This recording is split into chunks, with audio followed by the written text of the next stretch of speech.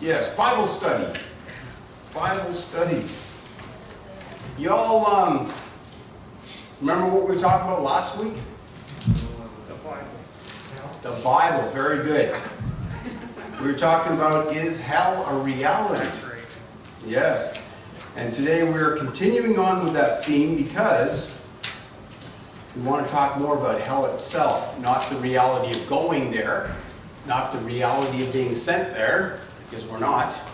It's not a reality, is it? But we're going to talk about the reality of hell. So, before we begin, let's pray. Heavenly Father, we thank you so much for this beautiful sunny day. Another great day. Oh, you're so good to us, Lord. We thank you, Father, for your word, for all of the things that are in there, the knowledge of you. And it's important to know the Bible, but it's far more important to know you. And the only way we can get to know you is by knowing the Word of God. Thank you so much, Lord, for this study tonight. I pray you'd pour out your Spirit upon us and teach us as we read, as we learn, as we grow. We thank you so much. Father, be with all those who couldn't be here tonight because of illness. Be with all those who couldn't be here tonight because of other reasons, whatever that is, Lord. You know, you're in charge. We pray for Aura as she continues to try to deliver this baby. And though the child is no longer there in soul, we pray, Father, for Aura that you would give her strength to get through this issue, through this problem. We pray for the family that you'd give them peace. In Jesus' name we pray. Amen. Amen. Alrighty. So, the reality of hell. So, some people, well, like we were talking last week, a lot of people are doubting the reality of hell. They're denying the reality of hell because they want to deny the reality of hell. They don't want to believe there is such a place. But it's important that we always remember that no matter how much we want to doubt something, it doesn't change the fact that that's the way it is. In this world where relativism seems to be ruling, it doesn't matter what you think or what I think. It's what reality is that's important. And there is an absolute truth. There's always an absolute truth. Absolutely. I just made a truthful statement right there. I knew you all saw that. God created mankind for the best of all worlds. He created us for the best of this earth, this world we live in, and He created us for the best of the world to come. He created us for these things. He's given people the ability, this is so important, He's given mankind the ability of free choice. Free choice. Some people deny free choice, but it's really important that we understand free choice because we can decide what to do. We have a choice. We can decide. If there wasn't a hell, we wouldn't have free choice. Because if there wasn't a hell, we'd have to go to heaven, whether we wanted to or not. Right now, we have a choice. We have free will. We can choose where we want to go. You want to go to hell? You want to go to heaven? It's your choice. So it's important that we understand free choice. God will triumph over evil when it is the perfect time. Look at John 16:33. John 16:33.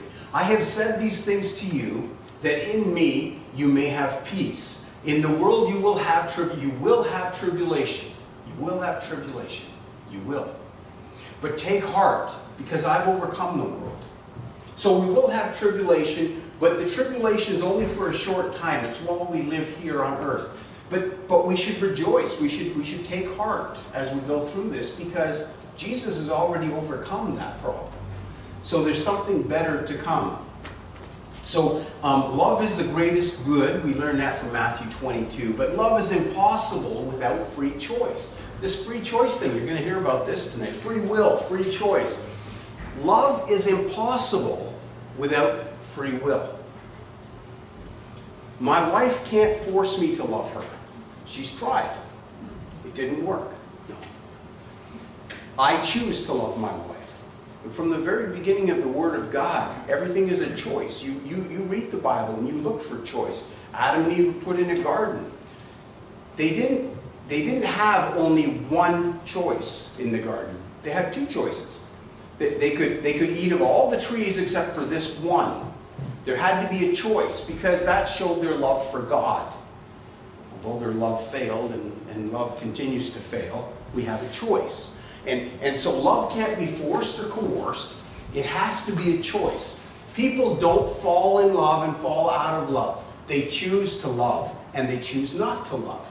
Comes a time when a divorce happens, it's not because, oh, we've grown apart, we've fallen out of, no. We chose not to love each other anymore. That's the way it goes. He chose to love me not, I chose to love her not, whatever the story is. Someone chose not to love. So, God gave mankind free choice. We can choose good or we can choose evil. There's a choice. If people say, why would God allow evil into the world? Well, if we didn't have evil, then you wouldn't have a choice. Without choices, we're robots. We have no choice, so we don't have to make a decision. We don't have to show obedience. We don't have to, because there's no choice. Choice is very important.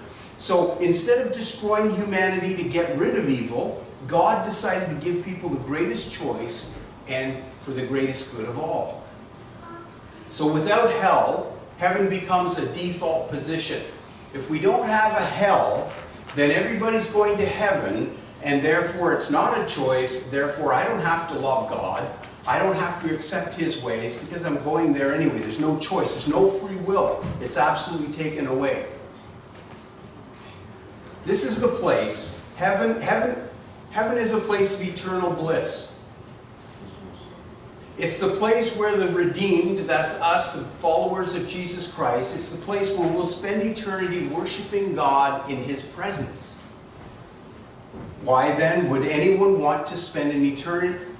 Why would anybody want to spend an eternity in God's presence if they've spent their whole life here on earth rejecting God and turning away from God? It doesn't make sense to not have a hell. Because those people don't want to be with God. If they wanted to be with God, they could have been with Him now. We're with God now as followers of Jesus. God dwells in us. We have joy and peace and abundant life. We have it now. It's not something for the future. We have it now. So we get to go through this life with God. If there was no, if we live our life here without God, then why all of a sudden at the end of our life we want to spend eternity with God? We don't. So free choice is an important thing. Heaven loses some of its attributes if hell does not exist. Heaven wouldn't be what it is if hell didn't exist. First thing, without hell, one must get rid of free will. Okay, there is no choice if there's no hell. You don't choose between heaven and hell. You have to take heaven. Even if you hate God so much, you'd never wanted to be with God this whole life, you're going to have to spend eternity with Him. It doesn't make a lot of sense, and of course it leads to moral relativism. I can do what I want to do, you can do what you want to do. You might think something's good, I might think it's bad. It doesn't matter because we're all going to end up in heaven anyway. So, number one, without hell, we have to get rid of free will. Number two, if there's no hell, then there's no difference between good and evil. There's no difference. Why would I do good stuff if I could do evil stuff and enjoy it and still end up in heaven? There would be no difference between good and evil. With good and evil come reward and punishment. If we don't have hell, there's no punishment. So everything is reward. So even when people are evil, they're going to be rewarded. Number three, if there's no hell, then Jesus also is not who He claims to be. Because people wouldn't need a Savior. He claimed to be the rescuer of the world, to take away, I came to seek and save the lost. Who cares? Why would it make any difference? There's no hell. You're not saving anybody from anything. So Jesus wouldn't be who He claimed to be, so He'd be a liar. And number four, faith is truly vain if there's no hell because Christ's death was a terrible mistake. Your God died for no reason at all because there's no hell. So hell has to exist. The Bible teaches that both heaven and hell are very real places, and that each person will eventually spend eternity in one of these places. Most of what we know about hell, we've learned right from the mouth of Jesus. He spoke more about hell than He ever spoke about heaven. So we're going to look at a couple of passages here. Well, let's look at John 5, 28 to 29. John chapter 5, verse 28 to 29. Do not marvel at this, for an hour is coming when all who are in their tombs will hear his voice. They'll come out. Those who have done good are going to rise to resurrection life. Those who have done evil will rise to judgment. Resurrection of judgment. Those who are righteous, those who have done good, and it doesn't mean good works. We don't want to. This is the problem when you take one passage of Scripture. Someone could take that and say, look, if I've done good, I'm going to have resurrection life. I'm going to live eternally in heaven. Doing good, if we read the rest of Scripture, it teaches that doing good is doing those things that God preordained before time for us to do. We didn't do them because they're good things to do. We did them because we want to please our Heavenly Father. But we don't have resurrection life because we did good things. We do good things because we have resurrection life. Is that okay? Everyone good with that? I am never a promoter of works. We are saved by Christ's righteousness alone. Nothing we did. There's nothing good that we've done that's going to save us. So they're going to come out of the grave, and some will rise to resurrection life, some will rise to eternal destruction, to judgment. Scripture's main description of hell is a place of punishment. I'm not going to look these up, but Matthew 5, Matthew 24, Mark 9, Luke 16, 2 Thessalonians 1, Hebrew 10, James 4, James 5, 2 Peter 2, Jude 13 to 23, and Revelation 20. In all these places where there's a description of hell, it's a description of a place of punishment. The Bible talks a lot about hell, so we must understand what hell is, according to the Scripture. And according to the Scripture, the majority of Scripture would tell you that it's a place of punishment, eternal punishment. So those in hell are in an inescapable, indescribable torment for eternity. It's also a conscious punishment, and it's everlasting. A person can't escape from hell. You hear people say all the time, man, you know, there's like a second choice. There's a second chance. There's a time that comes when we can choose. We can get out of hell. It's kind of like they treat hell like the purgatory, where you go there to purge yourself of your sins, and then you're off to heaven. And that's not true. There's nowhere in the Bible that says that. I'm talking fast, aren't I? Because I'm getting exhausted. Okay, sorry, I'll slow down. Anybody have any questions or concerns? Did anybody catch anything I said? Should I start over? Some people were writing the verses down. You might want to repeat them. You can watch the video. Okay. Yeah, they're all on the video. So when that comes out to you, or you mean those verses that I was reading about the description of hell? Yeah, I did those fast. Okay, Matthew 5. Matthew 5, Matthew 24, Mark 9, Luke 16. Does it sound like a bingo game? Bingo. Under the Luke 16, 2 Thessalonians 1, Hebrews 10, James 4, James 5, 2 Peter 2, Jude verses 13 to 23, and Revelation 20. If you look up in your concordance, just look up hell. Do you know what a concordance is? They used to put those in Bibles. Do they still do that? Yeah, you can look up, and you look up the word hell, and it'll show you all the references in the Bible. Read them. Spend time and read those references to hell, and you'll see they're all, the majority of them refer to a place of punishment, eternal punishment. So people will use their will to suppress what they know about God. So the Bible tells us that God's been showing himself throughout history. When people say, I don't know about God, I never seen him, I don't know anything about him. God has been showing himself in history, throughout history. It's his story.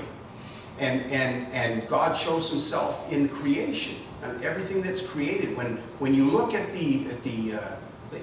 talk to Bill about fish. Seriously, talk to Bill. Bill's been out there spending billions of hours out on the lake. and he studies a fish, and he's telling me stuff about fish. I had no idea. But when you listen to what he's saying, just about fish, it's absolutely incredible. The way that they move, and the way that they eat, and the way that they hide places, and they know when the water temperature is changing and they move. It blows my mind, because I know nothing about fish. But that's just one part of creation. And when you look at all of these things that create, even the human body, like people tell you, I'm sure that there's nobody in this fellowship that follows evolutionary theory, because it's so ridiculous to think that these things could happen by mistake. When definitely there's a design, you've got to have a designer. So people know that there's a God, and whatever they call him, whatever they refer to him as, they know that something supernatural exists. And even people who are atheists just don't want to talk about it, so they say they're atheists, but they know there's something else. There has to be something else. God has always shown himself, but people have willfully rejected God throughout history. They've always willfully rejected God. God's wrath is revealed from heaven against the godless and the unrighteous people who by their unrighteousness suppress the truth. That's Romans chapter 1. They suppress the truth. They know there's something true, but they suppress it. They don't want to discuss it. They just want to put it away. And Jesus said, "This then is the judgment," is John 3:19. "This then is the judgment. The light has come into the world, but the people loved the darkness rather than the light, because their deeds were evil." They knew there was a God. They know about God. They know there's something else. But because their deeds are evil, they don't want to be exposed by this light. So they suppress that knowledge. They put it away. I don't want to talk about it. I'm an atheist. I don't want to deal with it. But sin is present, hell is real, and humans choose them both in lieu of God. They choose hell and they choose sin because they don't want to deal with God. They suppress him. People are not free to invent, to revise, or to change biblical truths or doctrines just because they want things to go their way. They don't have the right to do that. So we must not evaluate truth based on what's popular, based on what's politically correct, based on what's preferred. We can't do that. Truth must be evaluated on the basis of God's Word. That's what we have to base truth on. So, you jump down here. This apologist, J.P. Moreland, he says this. He says, "It's wrong to think God is simply a loving being, especially if you mean loving in the sense that most Americans use the word today. Yes, God is compassionate. He's a compassionate being, but he's also a just, moral, and pure being." People always talk about God as God lovingly offers forgiveness, and it's true. It's true. But his forgiveness must be accepted. He doesn't just offer forgiveness and people receive it automatically. You have to accept it. And in order to accept God's forgiveness, you have to come to a place where you can say, "I'm a sinner." And that's a hard thing for a lot of people to do. I'm hoping that everybody in this room has done it. You know, we've come to that place where we realize God is right when he says all have sinned. We all have sinned. We all got to be able to say, "I'm a sinner." We need to confess that we're sinners in order to accept God's forgiveness. God doesn't just hand out forgiveness to everybody and they put it in their back pocket, and then when they die they go to heaven, because God is a forgiving, loving God. That's not how it works. He expects us. He is forgiving and he is loving, and he's offered his forgiveness, but he's expecting us to accept it. And in order to accept it, we have to humble ourselves. Accepting the reality of hell does not make God vengeful. Just because there's a hell doesn't mean God's angry. It doesn't mean he's vengeful. He doesn't want to get back at you. Because what he really wants is for you to accept his forgiveness and spend eternity with him. People will tell you that your God is hateful. He is so vengeful. He created hell to throw us all in there because he's really ticked at us. And that's not true. That's not true. The truth is that hell is necessary because God's holy and he's just. And his nature demands that evil be punished. That's why hell's necessary. So similarly to the cross was necessary because God's merciful nature demanded that salvation be offered. He had to offer salvation because of his nature. And he has to offer hell because of his nature. He's holy and he's just. He's moral and pure. These things have to happen. So since everyone falls short of God's glory, his standard, then we all deserve death. We all deserve hell. So there's 3 points that you want to remember in connection to this. This will help you remember this stuff. First, God is good. He is good. He's righteous, gracious, and merciful. That's who God is. God is good. The second point, man is free. Man is free. They're informed. God has presented himself throughout history. God is in creation. God is all around us. He's not hiding somewhere. Man is informed, but they're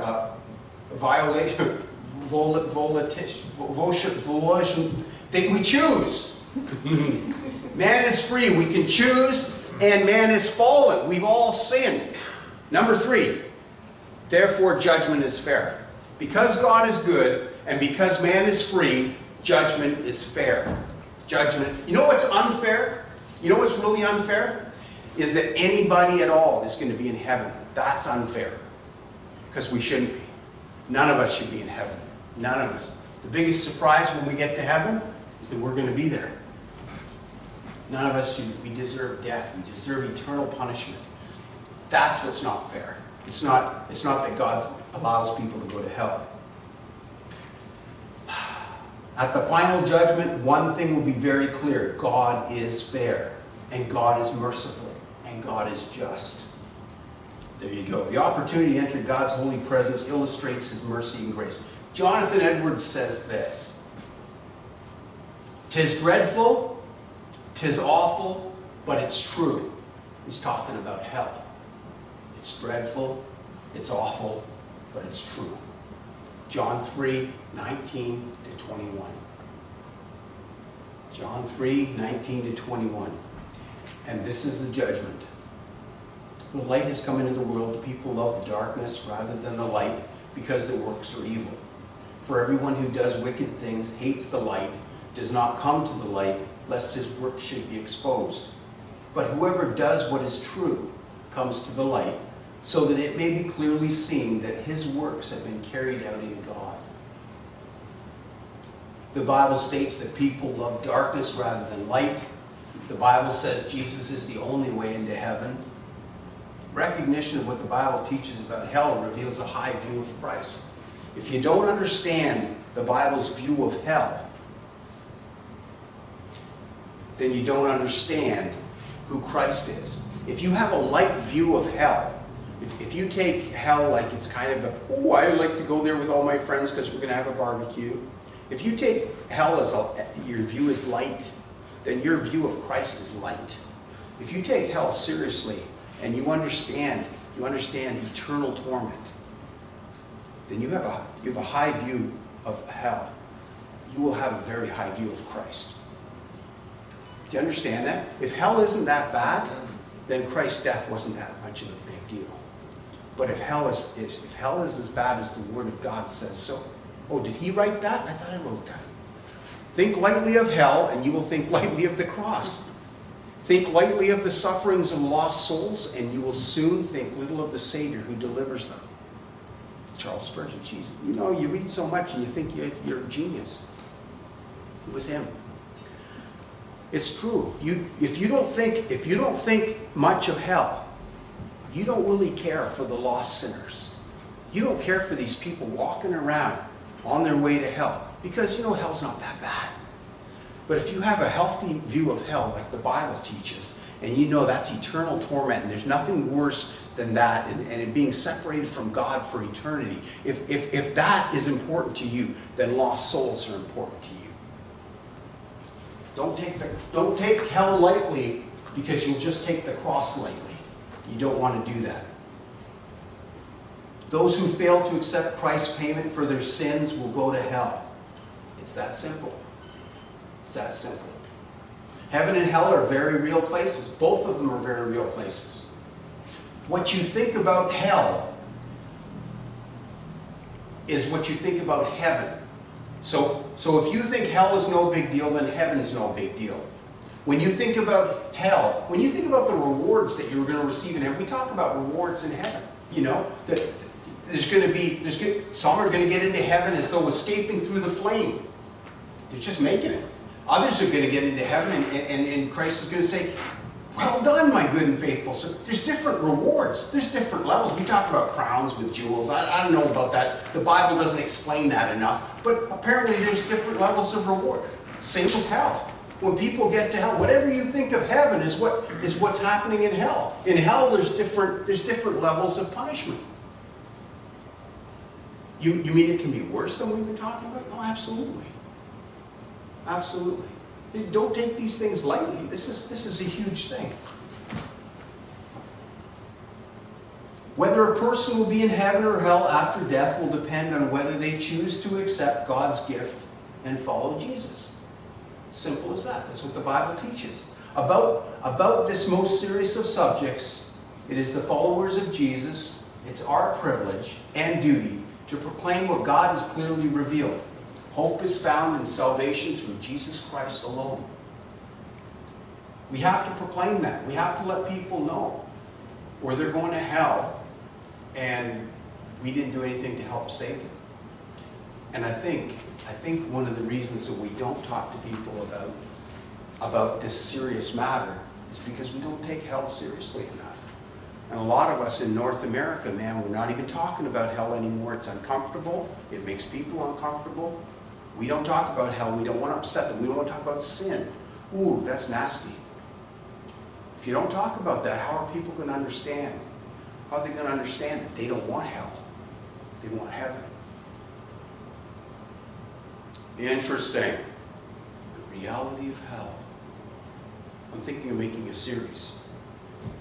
So, let's do question and answer period now. We're going to turn off the camera.